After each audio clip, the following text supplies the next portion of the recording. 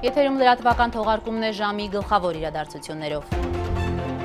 Եվ այսպես գլխավոր դատախազությունը քրեական նոր գործ է հարուցել ԱԱԾ տնօրեն Արթուր Վանեցյանի և ՀՔՑ պետ Սասուն Խաչատրյանի միջև հեռախոսազրույցի գաղտնալսման և հրապարակման դեպքի առթիվ։ Քննչական կոմիտեն տեղեկացնում է, որ ստացվել և վարույթ է ընդունվել առերևույթ պաշտոնյական լիազորություններն անցնելու դեպքի առթիվ գլխավոր դատախազությունում հարուցված քրեական գործը։ 2018 թվականի սեպտեմբերի 11-ին էլեկտրոնային լրատվության միջոցներում տարածվել է ԱԱԾ տնօրեն Արթուր Վանեցյանի և ՀՔՑ պետ Սասուն Խաչատրյանի միջև տեղի ունեցած հեռախոսազրույցի ձայնագրությունը։ Հայաստանի ԱԱԾ ղեկավարի և ՀՔՑ պետի խոսակցությունը հայտնվել է համացանցում վերտարությամբ։ Նկատի ունենալով, որ հրապարակումները և ձայնագրությունն առերևույթ պարունակում են պաշտոնյական լիազորություններն անցնելու մասին մատնանշող տվյալներ, գլխավոր դատախազությունում հարուցվել է քրեական գործ և ուղարկվել քննչական կոմիտե։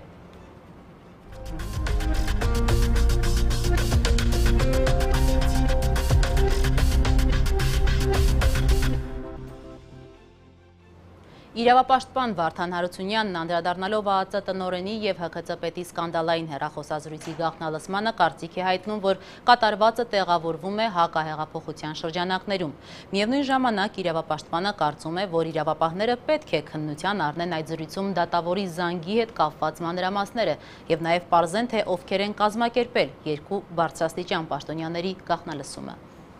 Գաղտնալսումը իհարկե ինքը հանցագործություն է և անպայման պետք է հետաքննվի և պետք է բացահայտվի։ Նաև ուզում եմ անպայման շեշտել, որ դա իհարկե ոչ ցանկալի երևույթ է, բայց համատարած է ամբողջ աշխարհում։ Կուզենայի անպայման նշել արձագանքը հայաստանյան իշխանությունների այդ դեպքին, որ շատ արագ արձագանքեցին և հաշվետու եղան հասարակությանը, դա դրական հանգամանք եմ գնահատում, ոչ թե անսովոր նորություն էր, որովհետև մինչև այդ չի եղել, որ սրանից ամիսներ առաջ, եթե նման բան տեղի ունենար, իհարկե հայտարարվելու էր, որ կեղծիք է, նման բան գոյություն չունի եւ այլն, ինչ-որ կոպիտ մի դարձվածքով կամ հայհոյանքով փակելու էին թեման։ Բայց հիմա փաստորեն ամենաբարձր պաշտոնյաները ստիպված եղան գալ, այո, հենց ստիպված եղան գալ եւ հաշվետու լինել, բացատրություններ տալ։ Նաև դատախազությունը հարուցեց քրեական գործ, ըստ էության երկու քրեական գործ, մեկը գաղտնալսման հետ կապված, մյուսը արդեն լիազորությունների անցման հետ կապված։ Դա նույնպես շատ դրական եմ գնահատում։ Այդ գաղտնալսման ժամանակ խոսվում է դատավորի հետ հեռախոսային խոսակցության մասին, դա կարելի է դիտարկել որպես լիազորությունների անցում և պետք է դա անպայման հետաքննվի։ Պարզվի, եղել է իրոք զանգ, թե չի եղել, եթե եղել է, ապա ինչու է եղել, ինչու է զանգահարել և ինչ հանձնարարություններ է ստացել դատավորը, եթե եղել է նման զանգ։ Դատավորը և ԱԱԾ տնօրենը հերքեցին այդ հանգամանքում։ Ես բոլորովին չեմ բացառում, երկու տարբերակներ չեմ բացառում, որ զանգը եղել է, չեմ բացառում և որ չի եղել և ԱԱԾ տնօրենը ուղղակի զրուցակցի մոտ տպավորություն ստեղծելու համար կարող էր։ Չի բացառում, բոլորովին չի բացառում, որ զուտ տպավորության համար, որ տեսեք ինձ զանգահարում են դատավորները, բան եւ այլն, տպավորության համար զուտ այդ տղայական նույնիսկ կարելի ասել, կարող է լինել։ Բայց նաև կարող է եւ իրոք զանգը եղել է, դրա համար էլ քրեական գործը պետք է հարուցվի եւ անպայման լուրջ հետաքննություն իրականացվի։ Ես այդ զրույցի համատեքստից չհասկացա, որ վարչապետը հանձնարարել է փակեք, այլ ես այդ զրույցը երկու անգամ եմ լսել, զրույցի համատեքստից ընդհանուր շեշտադրումներից հասկացա, որ նրանք ունեն ամենաբարձր մակարդակով վարչապետի կողմից ունեն լիազորություն քրեական գործի շրջանակներում կալանավորման սանկցիաներ տալու։ Ձեր կարծիքով այս երկու պաշտոնյաները պետք է հրաժարական տան կամ պատասխանատվության ենթարկվեն։ Այդ զրույցից չի բխում, որ նրանք պետք է հրաժարական տան, որովհետև այդ զրույցը իր մեջ գոնե իմ պատկերացմամբ չի պարունակում որևէ աներևակայելի բան։ Հաստատ այդպես չի, եւ եթե աշխարհում բոլոր գաղտնալսված պաշտոնյաները հրաժարական տային, ապա նրանց հրաժարականների պահանջի կարիք էլ չէր լինի, ընդհանրապես կարելի կլիներ նրանց գաղտնալսել, հրապարակել եւ նրանք պետք է ստիպված լինեին գնալ։ Իհարկե ոչ, հրաժարականի պահանջ չկա էլ կարծում եմ, այսօրվա դրությամբ ես չեմ լսել հրաժարականի պահանջ, բայց եթե լինի նման պահանջ, դա անտրամաբանական կլինի։ Ես զգում եմ կամ պատկերացնում եմ կամ հասկանում եմ, թե որտեղից է դա գալիս, չնայած ես ապացուցել չեմ կարող։ Ես գիտեմ, որ դա գալիս է այն ճակերտավոր ասած, պայմանական ասած, սև ուժերի խոռոչից, սև խոռոչից է դա գալիս, բնական է դա հակահեղափոխական է եւ տեղավորվում է վերջին մի քանի ամիսների համատեքստում։ Իսկ վերջին մի քանի ամիսների համատեքստը հետևյալն է. բոլոր քայլերը, որ անում են հակահեղափոխականները, ուղղվում են իրենց դեմ։ Ազգային ժողովում բուռն բանավեճ է ծավալվել ԱԱԾ տնօրենի և ՀՔԾ պետի գաղտնալսման հարցը քննիչ հանձնաժողովում քննարկելու շուրջ։ Հանձնաժողովի ստեղծման նախաձեռնությունը հանրապետական խմբակցությանն է։ Նրանք ուզում են քննարկման առարկա դարձնել ոչ միայն հեռախոսային խոսակցությունների գաղտնիությունը խախտելու, այլև արդարադատության իրականացմանը խոչընդոտելու հարցը։ Ելխմբակցությունը սակայն պնդում է այս նախաձեռնությունը հակասում է ազգային ժողովի կանոնակարգին։ Ինչ վերաբերում է, որ այդ փաստերով հարուցված է քրեական գործ, իհարկե հարուցված է եւ հարուցված է քրեական գործ եւ հեռախոսային գաղտնիության կանոնների խախտման փաստով, եւ ուզում եմ ձեր ուշադրությունը հրավիրեմ 309 հոդվածով, եթե չեմ սխալվում, քրեական օրենսգրքի, որը խոսում է պաշտոնական լիազորությունների անցման փաստի մասին։ Բայց հաշվի առնելով, որ քրեական գործ հարուցված չի արդարադատությանը խոչընդոտելու փաստի կապակցությամբ, որովհետև դուք ինքներդ լավ գիտեք, որ քրեական օրենսգրքի, եթե չեմ սխալվում, 332 հոդվածն է, ունի ավելի հատուկ դրույթ արդարադատության իրականացմանը խոչընդոտելը հանցակազմ, գուցե դա խոչընդոտելու փաստ կարող է չդիտվել, բայց դա կարող է առնվազն եվրոպական դատարանի նախադեպային իրավունքի կոնտեքստում Պարոն Մարուկյան, որին դուք շատ լավ ծանոթ եք, կարող է դիտվել որպես արդարադատության միջամտության անհարկի եւ անօրինական միջամտության դրսեւորում։ Հետեւաբար դա վերաբերում էր հենց այն հանգամանքին, որի փաստով քրեական գործ հարուցված չի։ Քրեական գործը հարուցված է միայն պաշտոնական լիազորությունների սահմանը անցնելու փաստով եւ ոչ թե արդարադատության իրականացմանը խոչընդոտելու փաստով։ Իսկ ինչ վերաբերում է առաջի մասին, ես ձեզ հիմա հայտարարում եմ, եթե տեքստի ձևակերպումը խնդիրը մենք կարող ենք բնականաբար փոխել, որ այո, իհարկե խոսքը չի կարող վերաբերել կոնկրետ հանգամանքներին, այլ այս ձայնագրությունները հիմք են հանդիսանում, որպեսզի մենք ուսումնասիրության առարկա դարձնենք գլոբալ այս հեռախոսային խոսակցությունների գաղտնիության երաշխավորման եւ արդար դատաքննության իրավունքի երաշխավորման հանգամանքները։ Շնորհակալություն։ Պարոն Կոստանյան, իրավաբանական վեճի մեջ ենք մտել, շատ լավ է, բայց այնուամենայնիվ իրականությունը հետևյալն է։ Այն որ դուք ասում եք ինչ եզրահանգման գանք, ինչ հետևություն անենք, ինչ պատկերացում ունենանք, մենք պատկերացումներով, եզրահանգումներով չենք շարժվում։ Պարոն Կոստանյան, պարոն Պետրոսյան, խնդրում եմ մի վայրկյան պարոն Կոստանյանին հանգիստ թողեք, որ լսի ինձ։ Պարոն Կոստանյան, Սա կանոնակարգ օրենք է եւ այնտեղ ասված է, եթե կա քրեական գործ հարուցված, այդ հարցի հետ կապված չի կարող ստեղծվել հանձնաժողով։ Հանձնաժողովը ում է քննելու այդ հանձնաժողովը։ Երկու տեսանյութի, տեսաձայնագրության մեջ եղած մարդկանց։ Ինչ տեքստի շուրջ է խոսալու։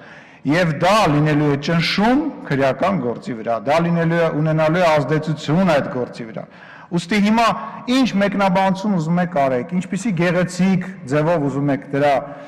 բովանդակությունը կառուցեք, ճշմարտությունը, գրքային ճշմարտությունը մեկն է, որ կանոնակարգ օրենքը արգելում է նման հանձնաժողով ստեղծելու հնարավորությունը։ Իսկ ես առաջարկ չունեմ, ես մի առաջարկ ունեմ, այն հետևյալն է. նորից կրկին փորձեք նման հանձնաժողով ստեղծել։ Եվ եթե այն կհամապատասխանի օրենքին, կանոնակարգ օրենքին, ամենայն հավանականությամբ մենք կմիանանք, բայց մենք օրենք չենք խախտի, որը ձեզ նաև խորհուրդ չենք տալի։ Հանձնաժողովը ստեղծված է եւ այս նիստը մենք հրավիրել ենք քննիչ հանձնաժողովի անդամների թիվը սահմանվում է ազգային ժողովի որոշմամբ, իսկ հանձնաժողովի կազմը եւ դրանում փոփոխությունները հաստատվում է ազգային ժողովի նախագահ կանոնակարգի այսինչ կետերով։ Այսինքն, քանի որ մենք հիմա պետք է թիվը ձեզ հետ սահմանենք, բայց ամեն դեպքում որոշումը, որը ներկայացված է, ունի անվանում, որի շուրջ մենք ունենք քննարկումներ, բայց ընդհանուր առումով հանձնաժողովի ստեղծմանը մենք չենք կարող անդրադառնալ, նա ստեղծված է, ուստի ես խնդրում եմ տանք հնարավորություն Արփին Հովհաննիսյանը հնչեցնի անվանումը, հաշվի առնելով բոլոր այս առաջարկները եւ հետո մենք անցնենք քվեարկության։ Խնդրեմ։ Հարգելի գործընկերներ, ուզում եմ ուղղակի կրկնել վերտառությունը այս նախագծի, մասնավորապես ազգային ժողովի որոշումը արդարադատության իրականացմանը խոչընդոտելու, արդար դատաքննության իրավունքի, ինչպես նաև հեռախոսային խոսակցությունների գաղտնիությունը խախտելու փաստի առնչությամբ երկրում մարդու իրավունքների պաշտպանվածության մակարդակը քննության առարկա դարձնելու նպատակով ստեղծված քննիչ հանձնաժողովի անդամների թիվը սահմանելու մասին։ Թիվը առաջարկված է 11, ուրեմն այդ թիվը ես քվեարկության եմ դնում ազգային ժողովի քննիչ հանձնաժողովի անդամների թիվը սահմանելու մասին ազգային ժողովի որոշման նախագիծը ընդունելու մասին հարցը։ Քվեարկություն կողմ 47 դեմ 14 ձեռնպատ չկա, որոշումը ընդունվել է։ Ելքխմբակցության պատգամավոր Ալեն Սիմոնյանը ԱԱԾ տնօրենին եւ ՀԿՑ պետին գաղտնալսելու մեջ մեղադրում է Հայաստանի երկրորդ նախագահ Ռոբերտ Քոչարյանին, ասելով, որ այդ ամենը նախապես պլանավորված է եղել եւ չի բացառվում, որ էլի ձայնագրությունների հայտ կան։ Սիմոնյանի փոխանցմամբ Քոչարյանին աջակցում է նաեւ Հանրապետականը, այլ ընտրանք չունենալով։ Մինչդեռ Հանրապետականի խոսնակ ազգային ժողովի փոխնախագահ Էդուարդ Շարմազանովը Սիմոնյանից փաստեր է պահանջում, պնդելով, որ նա դավադրություն է անում։ Պլանը ըստ իս եղել է հետևյալը, որ նման բան է ի հայտ գալիս, դրա հետևանքով մենք, չգիտեմ, ԱԱԾ տնօրենը, ՀԿՑ հրաժարական են տալ եւ մի քիչ անց հայտնում է եւս մի բան, որը ասենք, չգիտեմ, վերաբերում է ինձ կամ ասենք պարոն Փաշինյանին կամ որևիցե մեկին եւ հարց է առաջ քաշում, բա դուք ինչի հրաժարական չեք տալիս։ Բայց ասում եմ, մենք այնքան բաց ենք, այո, ես երեք ձեզ նույնպես ասացի, ես հիմա էլ եմ ասում, Հայաստանի Հանրապետության ազգային ժողովի պատգամավորը դիմում է Հայաստանի Հանրապետության գործող դատավորներին, ասում ժողով դուք ով եք, գործեք օրենքի շրջանակներում, եւ եթե օրենքը ձեզ ասում է, որ այս հանցագործության հետ կապված խափանման միջոցը պետք է կալանք լինի, այլ տարբերակ չկա, որ դուք պետք է գործեք օրենքով սահմանված կարգով։ Պարոն, դուք ասում եք, որ պլանավորված է, ում կողմից է պլանավորված։ Այն բոլոր ես ենթադրում եմ, որ սա արվել է, դա իմ կարծիքն է, սա արվել է երկրորդ նախագահի կողմից, երկրորդ նախագահի փաստաբանների կողմից, որտեղ ես քաղաքական թիմ այնտեղ դեռևս չեմ տեսել։ Հա, ես տեսնում եմ մի քանի փաստաբան իսի նկատի չունեմ այն մարդիկ, ովքեր որ ներկայացնում են իրեն դատարանում։ Ես տեսնում եմ մարդկանց, ովքեր հիմա զբաղված են Ռոբերտ Քոչարյանի փաստաբանությամբ, որպես քաղաքական գործիչ։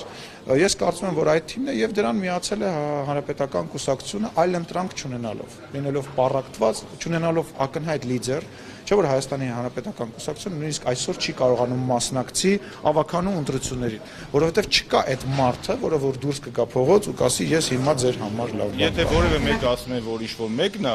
ոչ թե ում նկատմամբ որ ասում է նա պետք է արդարանա, այլ Ալեն Սիմոնյանը պետք է գնա դատախազությունում կամ հատուկ քննչական ծառայությունում ցուցմունք տա եւ փաստեր ներկայացնի։ Եթե ինքը փաստեր չի ներկայացնում, ուրեմն ինքը դավադրություն է անում։ Հիմա եթե ես քեզ ասում եմ դու գող ես, հազար ներողությունների Մհեր ջան, մենք ընկերներ դրամայում ասում։ Եթե դու ինձ ասում ես ես գող եմ,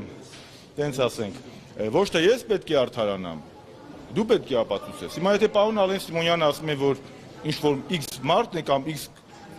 կառույցն է գաղտնալսել, ոչ թե այդ X կառույցը պետք է արդարանա կամ ապացուցի, որ ինքը անմեղ է, որովհետև կա մեղության կանխապատվություն, այլ հենց Ալեն Սիմոնյանին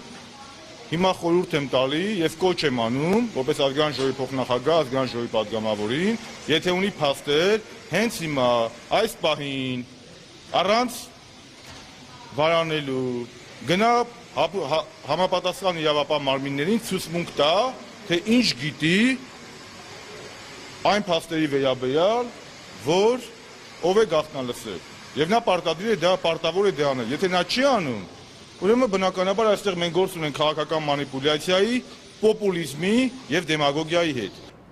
Ազգային ժողովի նախագահ Արա Բաբլոյանն այսօր խուսափել է ասել, համաձայն է Հայաստանի երկրորդ նախագահ Ռոբերտ Քոչարյանի այն պնդման հետ, թե Հայաստանում նոր բռնապետ է ծնվում։ Հիշեցնենք, երեկ անդրադառնալով Նիկոլ Փաշինյանի այն հայտարարությանը, թե ինքը պատասխանատու է քաղաքական հնչեղություն ունեցող բոլոր ձերբակալությունների համար, Քոչարյանն ասել էր, թե մեջբերում եմ, հիմա ես պետք է շնորհավորեմ Հայաստանի ժողովրդին, մենք ստացանք նոր բռնապետ։ Վարչապետի հետ խոսում եք բռնապետ։ Բոլոր հանդիպումներից հետո, այդ թվում եւ վարչապետի հանդիպումից հետո հիմնական շեշտերից մեկը, որ ես դնում եմ, ես միշտ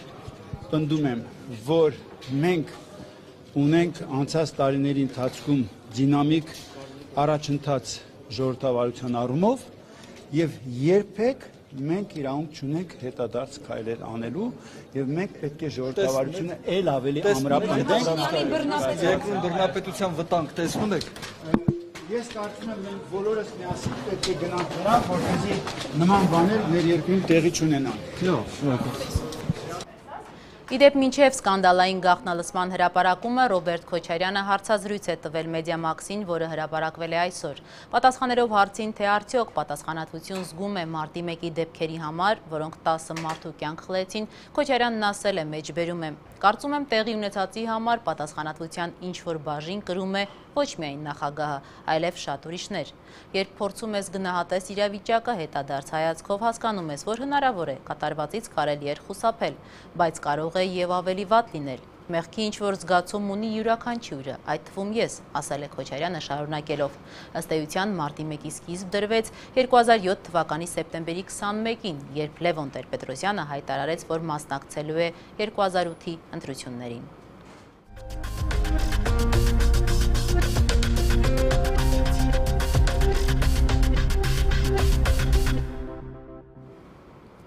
Իդեպ վարչապետ Նիկոլ Փաշինյանը հակիրճ անդրադարձել է Ռոբերտ Քոչարյանի այն հայտարարությանը, թե նոր իշխանության նպատակը իրեն փակելն է։ Ըստ Նիկոլ Փաշինյանի իրենց նպատակը մարտի 1-ի ոչրագործություն կատարած անձանց փակելն է։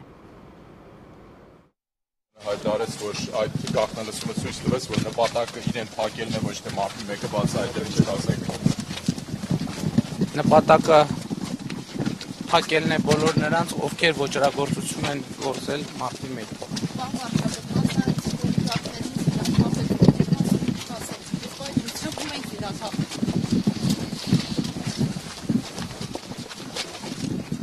Խոսել եմ ապօրինի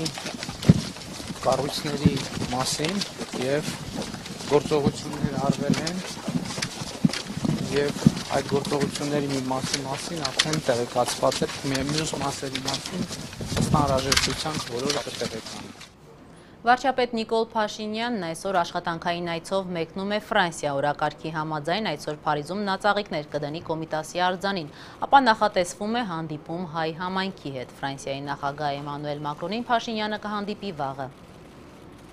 Մեկնարկում է վարչապետ Նիկոլ Փաշինյանի այցը Ֆրանսիա, այն երկօրյա է Ֆրանսիայի նախագահ Էմանուել Մակրոնի հրավերով։ Երկու երկրների առաջնորդները հանդիպել էին առաջին անգամ Բրյուսելում, ՆԱՏՕ-ի գագաթնաժողովին եւ ահա արդեն հաջորդում է Հայաստանի ղեկավարի այցելությունը Ֆրանսիա։ Իդեպ հաշված օրեր անց էլ հոկտեմբերի սկզբին Հայաստան է գալու Էմանուել Մակրոն, այդ օրերին Երևանում անցկացվելու է ֆրանկոֆոնիայի գագաթնաժողովը եւ ի թիվս մի շարք այլ ֆրանսախոս երկրների առաջնորդների Ֆրանսիայի ղեկավարը կլինի Հայաստանում։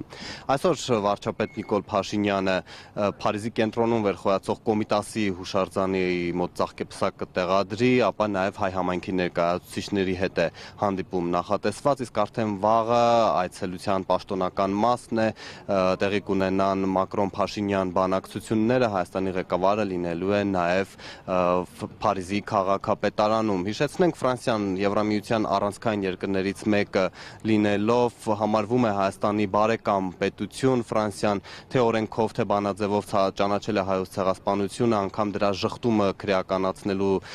օրինագիծ կար, այն սակայն սահմանադրական դատարանը հետ ուղարկեց։ Այլ թեմաների անդրադառնանք, գործարար պատգամավոր Սամվել Ալեքսանյանն այսօր կրկին պնդել է, թե թիկնազոր չունի, հրաժարվելով պատասխանել հարցին, թե այդ դեպքում ոստիկանությունը ինչպես է իր թիկնազորին բերման ենթարկել։ Հիշեցնենք, երեկ ոստիկանությունից հաստատել էին այս տեղեկությունը, նշելով, որ Լեոյի փողոցից 5 անձ է բերման ենթարկվել, նրանց մոտ եղել են զենքեր, ստուգվում է զենքերի օրինականությունը։ Ես ձեր հարցերին չեմ պատասխանում, ձեր հարցերին ես չեմ պատասխանում։ Ոչ մի հարցի չեմ պատասխանում։ Հնարավոր է որոշ հանցագործություններում այդ զենքերը։ Ոչ մի հարցի ես չեմ պատասխանում։ Երեք ստուգում էիք, որ ասում եք Ես ոչ մի հարցի չեմ պատասխանում։ Ես ասեցի, որ ոչ մի հարցի չեմ պատասխանում, ինչ ես զոհ։ Ես էլ չեմ պատասխանում։ Էլի եմ ասում, չունեմ։ Էլի եմ ասում, որ չունեմ։ Ազիզ ոստիկանության հայտարարությունը ինչ տվել է, կարդացել եք, ինչ եք ուզում։ Եվ տեղեկացնենք, որ Ռուսաստանի նախագահ Վլադիմիր Պուտինը պաշտոնական այց կկատարի Հայաստան, այս մասին Իզվեստիա պարբերականին հայտնել է Կրեմլի խոսնակ Դմիտրի Պեսկովը, հավելելով, որ այցի ճշգրիտ ժամկետները դեռևս որոշված չեն։ Սիրելի հեռուստադիտողներ, այսքանով ավարտում ենք լրատվական թողարկումը, նոր տեղեկատվությամբ ուղիղ եթերում կհանդիպենք ժամը 17-ին։ Մինչ այդ ժամը